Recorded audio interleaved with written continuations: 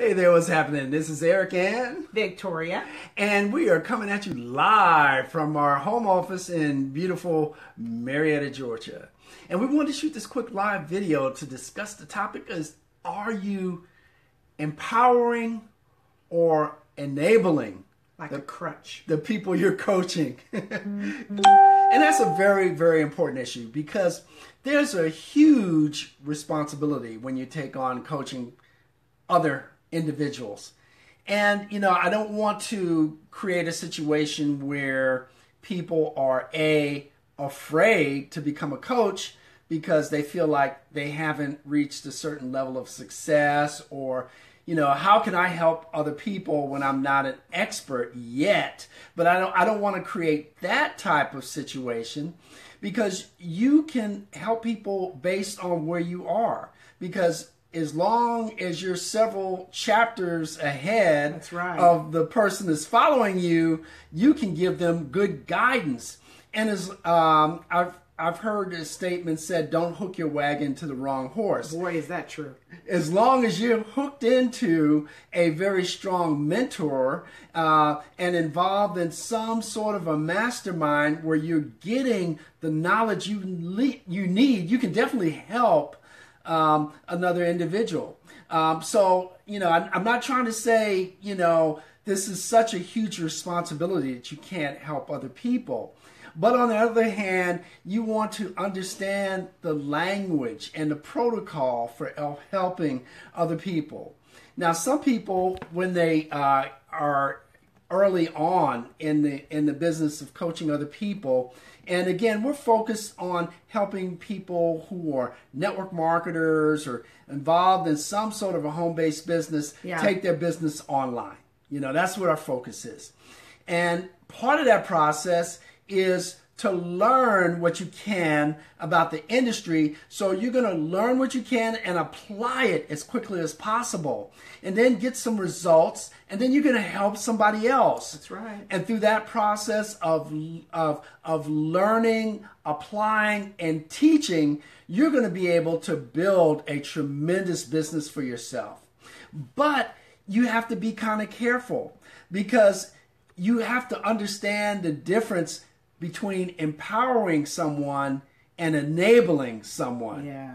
And that's a very, very fine line. it can be a tightrope sometimes, because there's certain individuals that are coming out of, let's say, the job mentality, and they're new entrepreneurs, and they haven't yet understood the process of making an investment in a business or an investment in yourself to grow.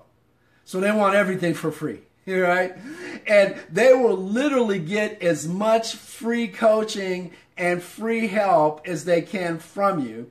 And they want you to do everything for them. So it gets back to the old saying, I can feed them a fish, or I can teach them the process of fishing. I could teach them how to fish. And as a coach, you want to be in a situation where you help other people by teaching them how to fish, teaching them how to be resourceful, leading them in the right directions, right? You can be like a masterful tour guide. Like you envision a tour guide in a museum. Yeah, someone comes to the museum and, they don't know where to go. They might want to see the dinosaurs. So then they might want to see the caveman drawings, and they don't know where to go. And so they're going to come to you as the masterful tour guide that's going to say, okay, dinosaurs are on the third floor. Okay, you want to see the Tyrannosaurus Rex? Well, that's in the basement, right? You got to help to guide people to get them to the information they need, and get them to the sources of information they need that's going to help them to grow. But you don't want to do everything for them. Now, I've seen experts out there provide do-it-yourself programs. We're gonna you're going to build a sales funnel out for you that's going to make you $1 million, and all you got to do is pay us $20,000. Your $20,000 will do everything for you. And, I've had we've had those offers presented to us in the past, and we always turn them down because if someone else builds it for you, number one, you're not going to learn anything. You need to know the process. Kind of like they say, if a millionaire loses his money, he knows how to make it back. You need to know the process. The problem is that's not empowering. That's disempowering. When somebody does everything for you and they give you a black box and you push the button on the box and it works, that is not going to help you to grow as an entrepreneur. And I've seen so many people go through that process where somebody does everything for them. It's like a shortcut. And, a year or maybe even several years later, they're no further along.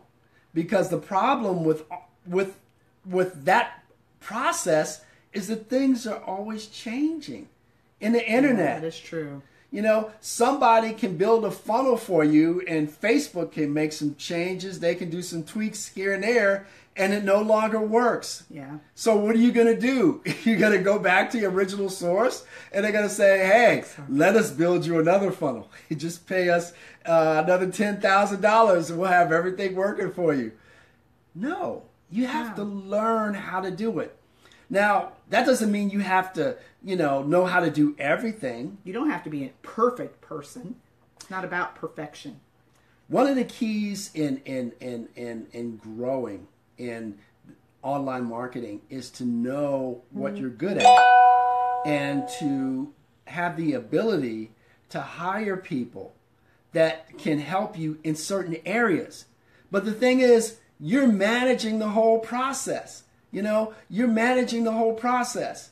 We love to watch educational shows on television. One of the shows is The Prophet. And The Prophet comes in and he helps businesses that are failing, right? And, we watched one the other night and this business was a week and a half from going totally bankrupt. Wow. They were making these little tiny houses, right? And the thing is, the guy purchased the business, and he was a restaurant owner. He purchased the business, and he didn't know anything about the business. And so what he did, he put people in certain positions, and they were running the operation, and the prophet came in and realized the guy that owned the company knew nothing about what was going on. They were building these small houses. He slept in a house a couple of times, but he never walked around the shop floor. He knew nothing about what he was expecting his employees to do.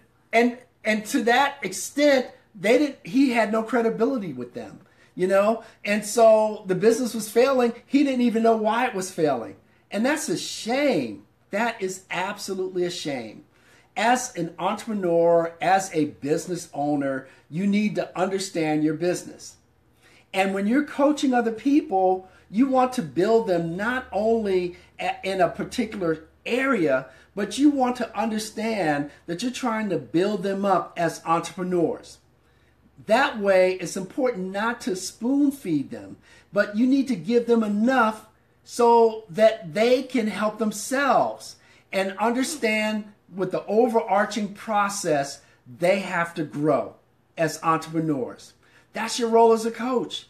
If a track coach can't go and run that 440 for that person, they're going to coach. They're going to give details. They're going to help them along. They're going to give them certain things that they can try. They can test certain things. And they might give them feedback. They're going to give them feedback, and that's an important function, giving feedback and letting them know what's working, what's not working, and asking them, what might you try differently? Now, one of the best questions you can ask somebody as a coach is, what is it that you can do now to solve a particular problem you have? Because a lot of people, they get caught up in problems and they get caught up with the fact that they have a problem and that things are not working the way they want it to work. And so one piece of advice you could give is, let me ask you a question.